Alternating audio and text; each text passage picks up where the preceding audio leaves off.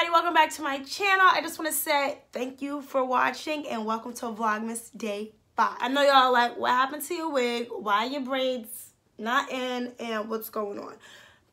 Don't ask, just watch. Okay. So as you've seen from the title, today I will be giving you all my 5 favorites of 2018. Skincare last night, so I just want to kind of come back in and give you all some type of updates on why I use certain products and things like that. Because I feel like when I am doing reviews, I'm not really giving y'all the gist of why I like something. I'm kind of just going through the motions. So I just wanted to give this time to really say, hey, this is what I like and this is why I'm using it. Okay, so let's get started. One of my favorite products from 2013, I would say up until now. I did stop using this product for a while and then I noticed a dramatic change in my skin. So that's when I was like, you know what? Let me go back to that and let's see what happens. So the first product is the First Aid Beauty Intense Hydration Moisturizer. I really like this moisturizer because my skin gets really dry. I talk about how I have eczema a lot in my videos, and I also get a lot of compliments, and I'm not just saying that, I'm not tooting my own horn, but I am saying I do get a lot of compliments on my skin, and I would have to say for just what it looks like in the moisture, it would have to go to this moisturizer. I'm just gonna come in. So this is what this moisturizer looks like. It's a cream. It has a thick consistency. I like this moisturizer for me because it's not too thick where I feel sticky, but it keeps me hydrated. Like, I can have certain dry patches on my skin where this will just eliminate that overall.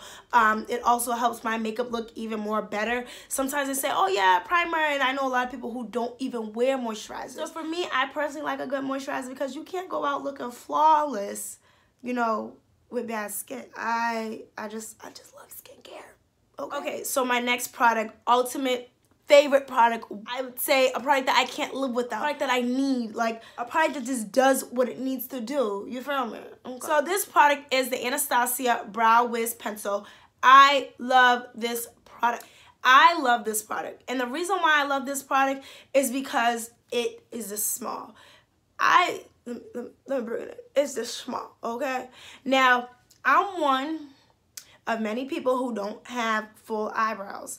And I don't want my eyebrows to look too thick. I don't want my eyebrows to look fake. So when I'm filling in my eyebrows, I want them to look as natural as possible.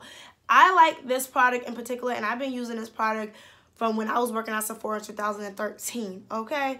So, I'm true to this, okay? I'm true. So I really like this product because the tip is small and I have small hair. This is in the color dark brown, and what I find with their colors as well is that they can go really dark or they can be really neutral. So I find it easier to kind of play around with these pencils opposed to some other brands. That's the love I have for this pencil, okay? I love this. Second product, which I love, like I fell in love with this product as soon as I used it, as soon as I seen it, as soon as I heard about it.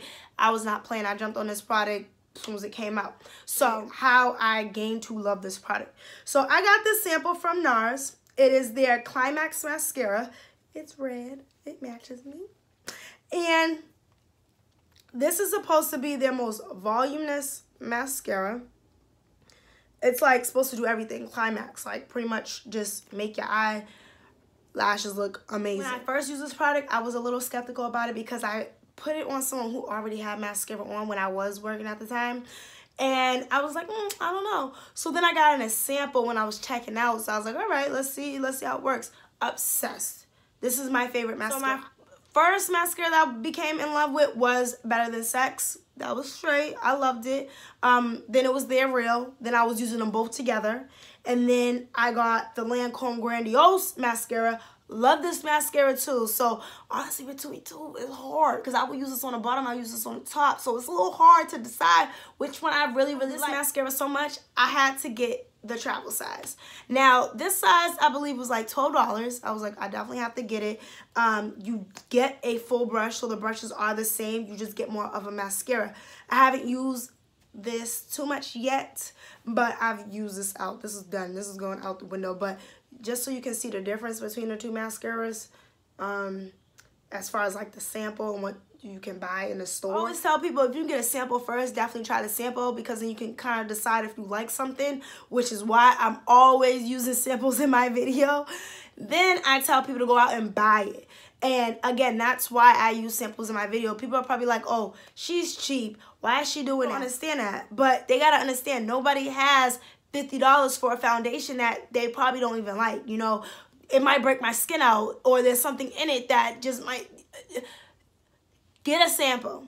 Get a sample first. It will save you a lot of money in the end. Okay, so the next product I'm going to introduce actually was influenced. Okay, it was a little weird because I'm an influencer and someone influenced me, but that's what life's about. Okay, so I was influenced by this product. Personally, I felt like I could never find something that looks good enough for me to wear. So I was just like, when I seen it, I was like, oh, I have to try that. At least try it. You know, it's $7. But that won't kill me, okay?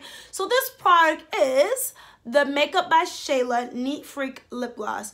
Now, the reason why I love this product is because it goes amazing on my lips. I am wearing right now, but I'm going to apply a little bit for y'all, so y'all can see that. So being a black woman, African American, of color, whatever you want to call it, I call it black girl magic. You have to really be careful with the lip glosses that you put on your lips. You don't want a lip gloss that looks, how do you say it, too pink. So I used to get a lot of clients who would come to me like, hey, do you like this lip gloss?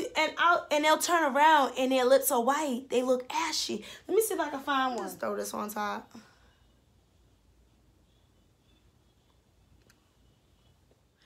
I'm going to just put this lipstick on to give y'all an example of what I mean, because this is kind of close to... Oh, it's not. This actually looks pretty. Okay, I guess I don't got an example for y'all. To my kit, because there are just so many lip glosses that have like that pink. Like, it just looks, it's lighter than this. Like, it's just too pink. Like, this is getting pretty pink. And for me, I don't like anything that looks white or chalky or...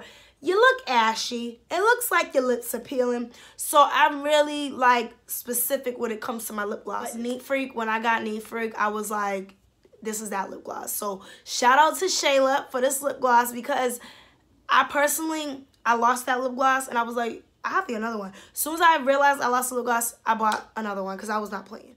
For me, again, you really just want to like make sure that the lip glosses that you wear, they compliment you. They're not hurting you. You don't want somebody walking around like, what is on her?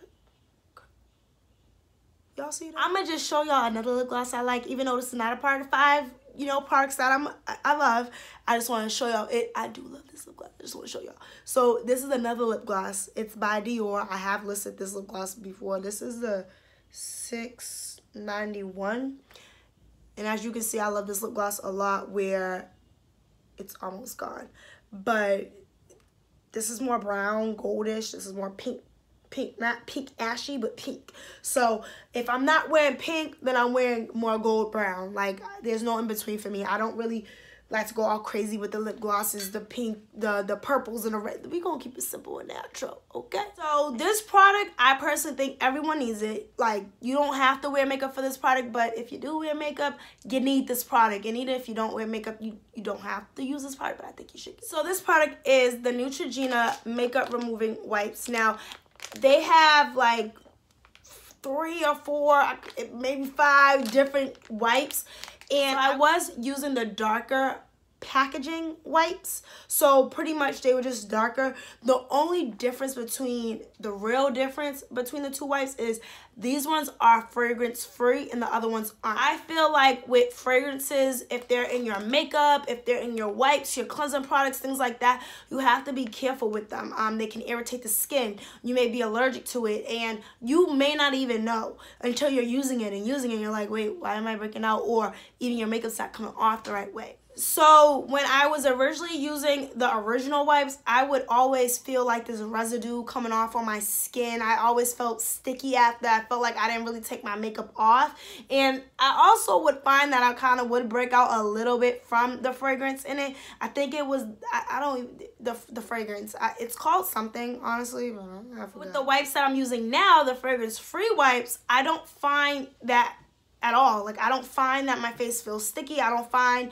that I'm irritated. I'm not breaking out. And they just seem so much better.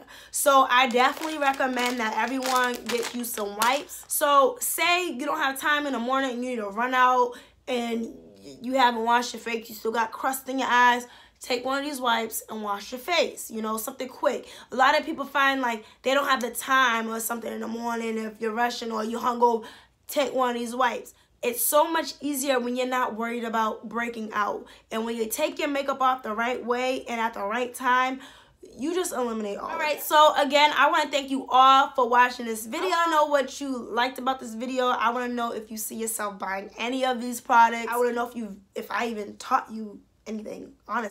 Okay, so this concludes my video of my favorites of 2018. I hope I said that right, honestly. We're going to 2019. I'm really excited about the new products that these brands will be coming out with. And sometimes I'm always saying to myself, like, how do they keep making new stuff? Like, I don't get it. So I'm really excited about it. I hope you enjoyed the products that I showed you on here. Not all of them are new products. The only real new product in this was the NARS.